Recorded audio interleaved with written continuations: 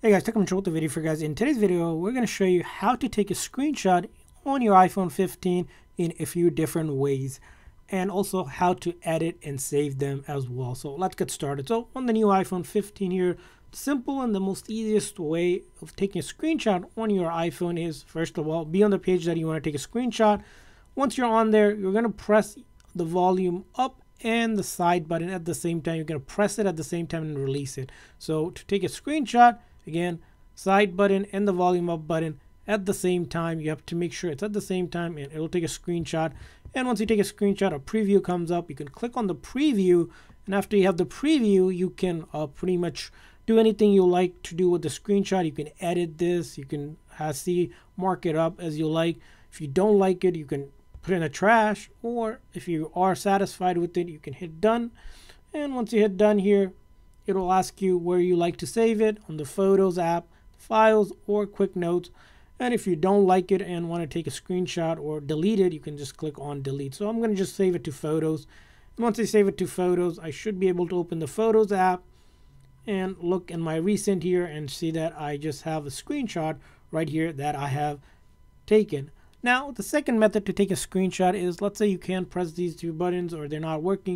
You can actually, if you're using Siri, you can get Siri to take a screenshot for you by simply activating Siri by saying, "Hey Siri," if you have "Hey Siri" enabled, or by pressing the side button here.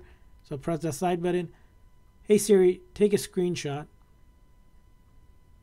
And as you can see, Siri has taken a screenshot. I can open that up, and the same exact thing. You can change it, edit it, mark it up, whatever you need to. And you can also, without even saving it, you can click on that arrow up here this time to share it either through AirDrop or any of these options available here. You can print it. As you can see, a bunch of more options are available for you. And once you're done here, you can come here. Again, if you don't want this, you can delete it or copy and delete it, whatever the case is be. So I'll just save it to Photos again. But that's how you do it, the second method. Now the third method, which is an interesting one, if you like to use it, it's known as back tap. So if you, on the search bar, type up back tap, so you'll see here under touch, you'll go to touch here. So if you didn't know where to go, again, you can also navigate from the main menu here by going into settings, accessibility under touch, and then if you go all the way down here, there's a feature called back tap on your iPhone. And essentially, when you tap the back of your iPhone, either a double or triple, it can pretty much perform an action for you. So I'm going to click on that. And the action for this one here, by default, it's none. But let's say I want to take a screenshot with it. Select that, go back, ensure that double tap says screenshot. And this time, let's say I am on a web page maybe, right? So I'm going to be on a web page here, like Apple's website.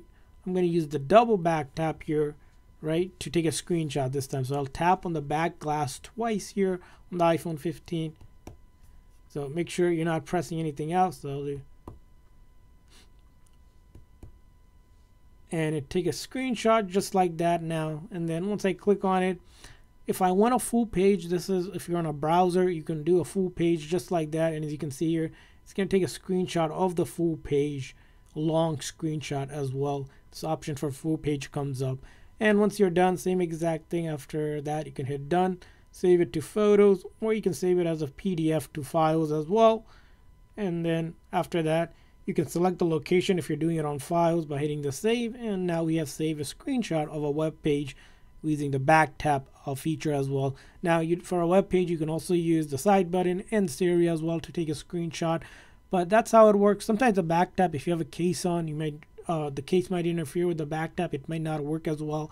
So you have to make sure that case isn't too bulky for you. But that's how you take a screenshot in a couple different ways on your iPhone 15. I hope this video was helpful. If so, please make sure to like and subscribe button for more tips and tricks on your iPhone in the future. Thanks for watching, guys. See you guys next time.